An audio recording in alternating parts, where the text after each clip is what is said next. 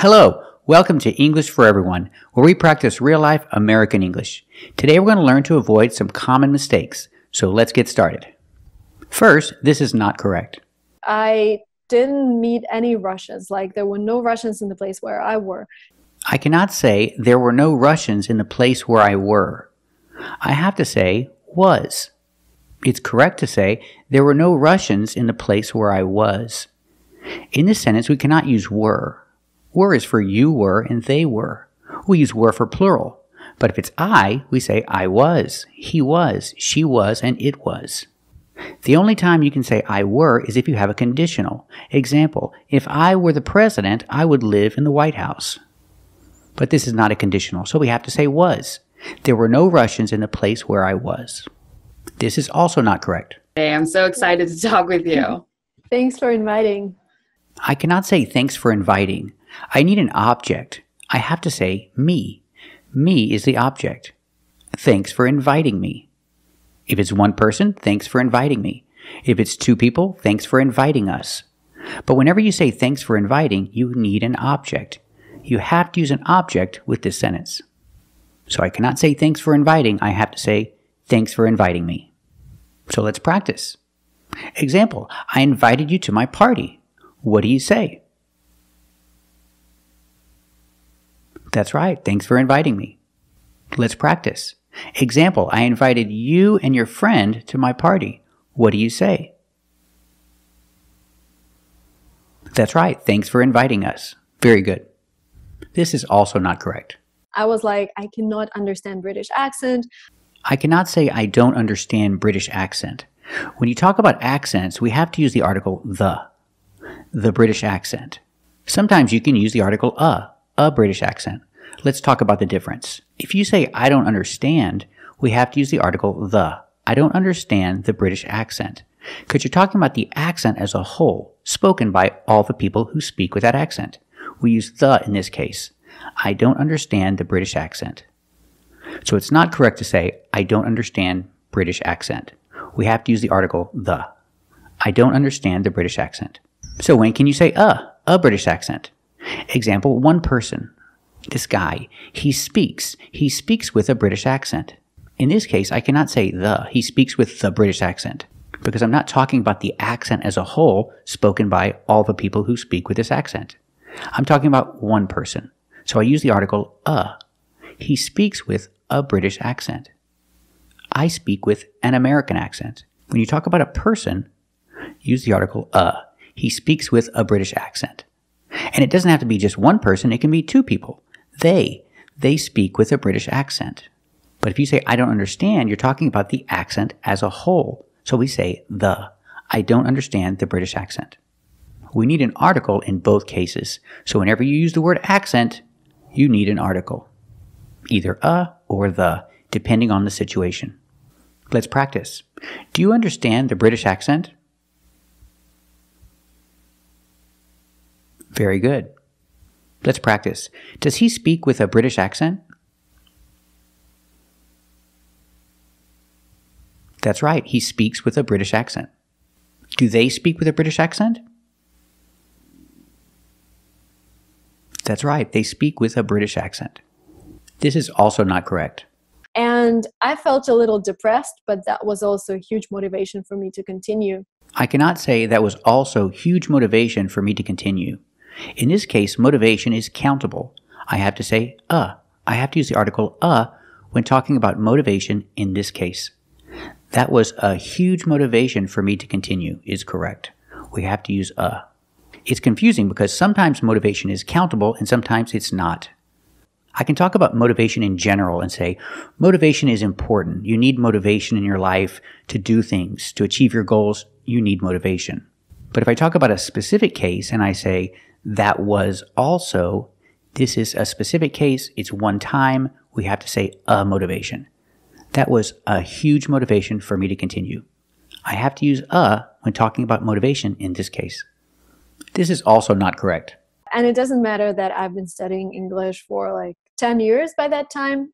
It's not correct to say it doesn't matter that I've been studying English for 10 years by that time. When I say by that time, I'm referring to a point in the past. in relation to another action in the past. So correctly it should be, it didn't matter that I had been studying English for 10 years by that time. That I had been studying English for 10 years by that time. You can make the contraction. I had, together, I'd been. I'd been studying English for 10 years by that time. Together, it didn't matter that I'd been studying English for 10 years by that time. This is also not correct. So before leaving, I went to a bookstore. You cannot say, before leaving, I went to bookstore. Bookstore is a countable noun, so we have to use an article. We can say, a bookstore. So it's correct to say, before leaving, I went to a bookstore. Or you can use the article, the. Before leaving, I went to the bookstore. What's the difference? If you're talking about one bookstore in general, you say, a. You use the article, a. Before leaving, I went to a bookstore. But if it's a specific bookstore, a bookstore that I told you about earlier and you know about, I can use the specific article, the. Before leaving, I went to the bookstore. You know the one I'm talking about. Or if you live in a small town and there's only one bookstore in the whole town, then you can say the. If only one exists, we use the article the. Before leaving, I went to the bookstore. Because you know which one I'm talking about because there's only one in the town. But if you live in a big city, it's better to use a. Before leaving, I went to a bookstore. It's one of many bookstores that exist in that city. Use the article a. But we cannot say, before leaving, I went to bookstore. We need an article. Sometimes a, and sometimes the, depending on the situation. Let's practice. When was the last time you went to a bookstore?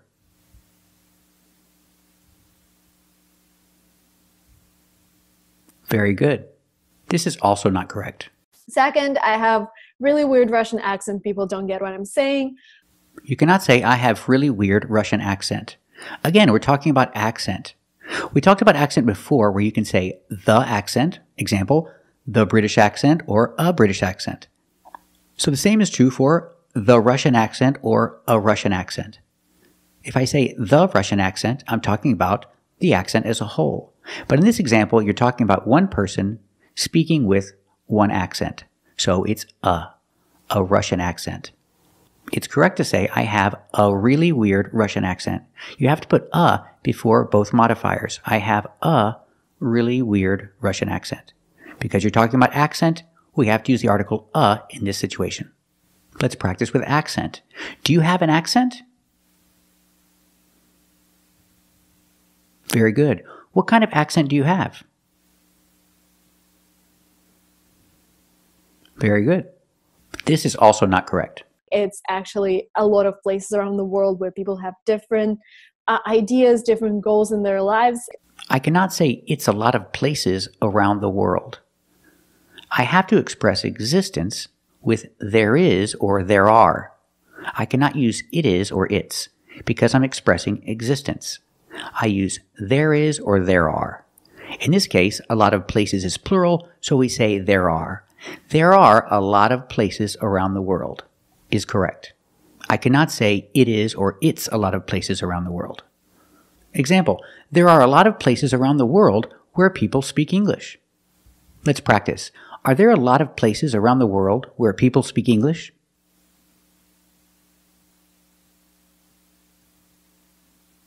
That's right. Very good. There are a lot of places around the world where people speak English. I cannot say it's a lot of places around the world. I have to express existence with there are. This is also not correct. Yeah, when we graduated from an accelerator here in Silicon Valley, I had a presentation. I was on the stage in front of 700 top investors here who invest in Uber, Facebook. I cannot say I was in the stage. When talking about stage, we use the preposition on. We cannot use the preposition in. So you can say, I was on the stage, or more commonly, I was on stage. Both are correct. On the stage or on stage. I think on stage is more common, but they're both correct. So it's correct to say I was on stage, but not in stage or in the stage. We have to use on in both situations. Either I was on the stage or I was on stage. I have been on stage a few times, performing, singing in school, things like that. And usually I get nervous when I'm on stage. What about you? Do you get nervous when you're on stage?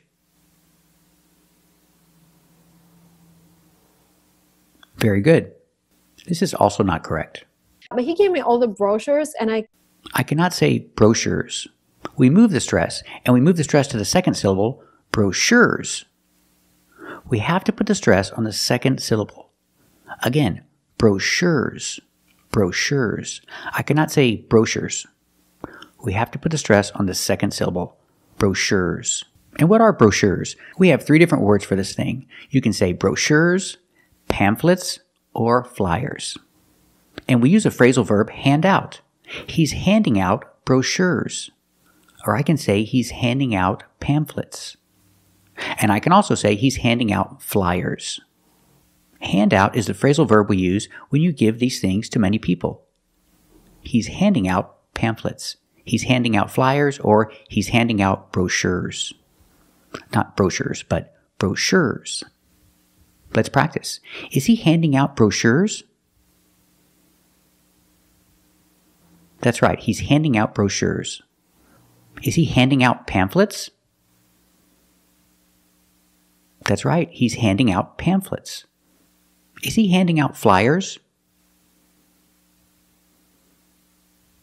That's right, he's handing out flyers. So remember, brochures, pamphlets, and flyers. You're talking about the same thing. This is also not correct. second, you also need to understand that if you want to do like master's degree or PhD or MBA. I cannot say do master's degree. First, master's degree is countable. I have to say a master's degree. Whenever you're talking about degrees, it's always countable. A bachelor's degree, a master's degree. We have to use the article a. Now, what about the verb do? We don't do a master's degree. We use the verb get. You get a master's degree. So again, it's not correct to say do master's degree. We have to say get a master's degree. And we see that T in get changed to a fast D. Get a master's degree. I don't have a master's degree. I would love to get a master's degree. What about you? Do you want to get a master's degree?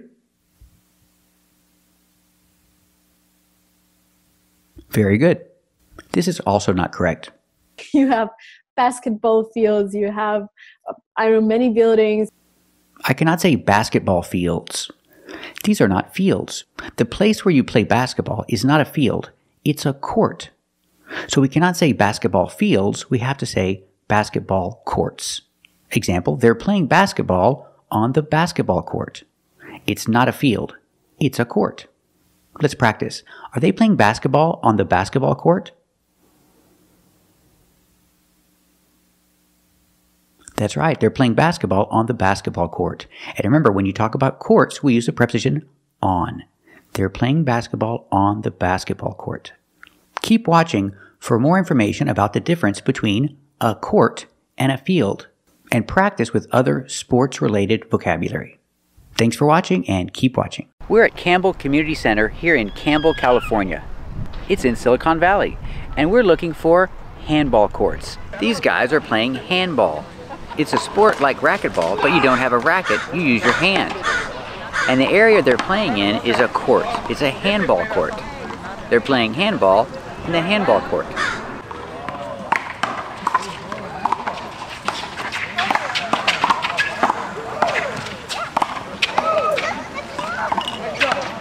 And this is also called a court, but this is a tennis court, and they're playing tennis. They're tennis players. Here we have one tennis court and two tennis courts. He just served the ball. That's the action when you start the game. You serve the ball. Serve, just like you serve food.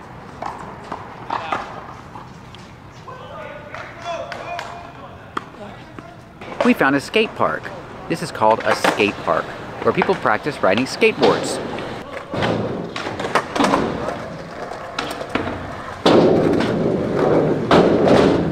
At the skate park, they have ramps and half pipes. This is a half pipe because it's like a pipe cut in half, so it's called a half pipe.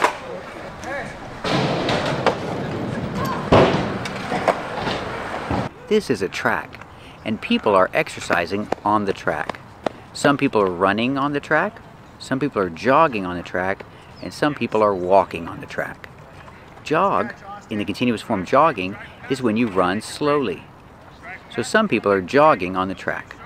Pronunciation track. The TR makes a chicken sound with the R together. Chur, track.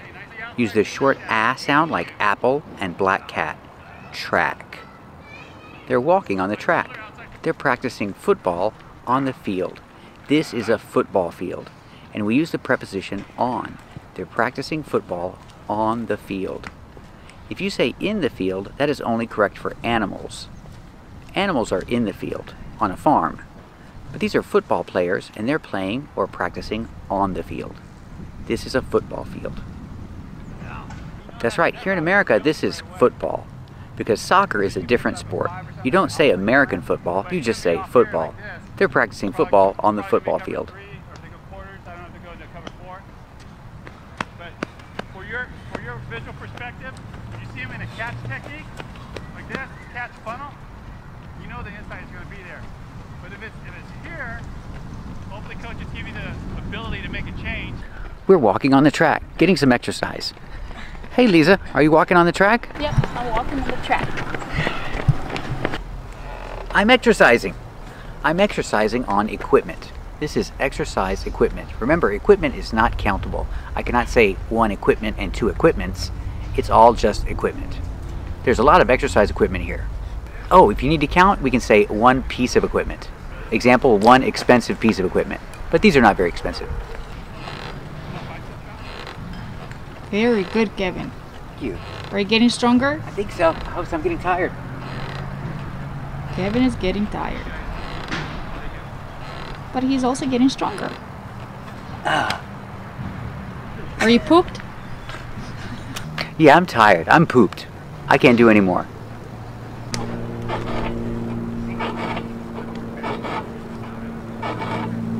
Is it I'm fun? exercising. Is it fun? It's difficult. It's kind of fun. Oh, it's very hard. I'm very weak. 2 reps. You did 2 reps. Rep is short for repetition. You did 2 reps. Good job. Yay! This is boring. I don't like that. This is special exercise equipment for people in wheelchairs. It's special exercise equipment for handicapped people. See?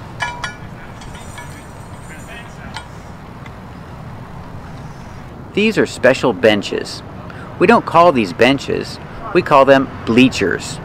That's right, bleachers, using the long E sound like green beans. Bleachers. These are called bleachers. These are called bleachers, but when people are sitting in them, you can say they're sitting in the bleachers or they're sitting in the stands. There are no people sitting in the stands today because there's no game. You can call these stairs or you can call these steps. Because there are only a few of them, you can say steps or stairs.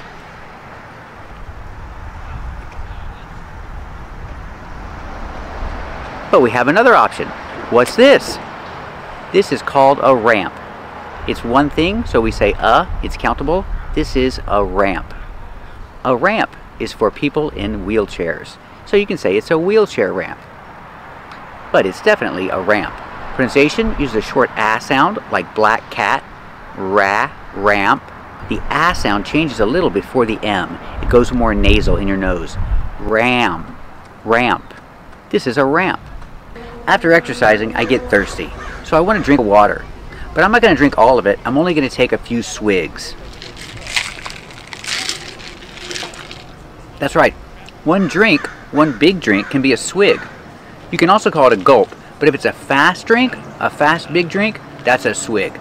I'm going to take a few swigs, and then I'm going to go back and exercise some more. I'm taking a few swigs of water. I'm thirsty, but I'm not gonna take a swig. I'm gonna take a little sip.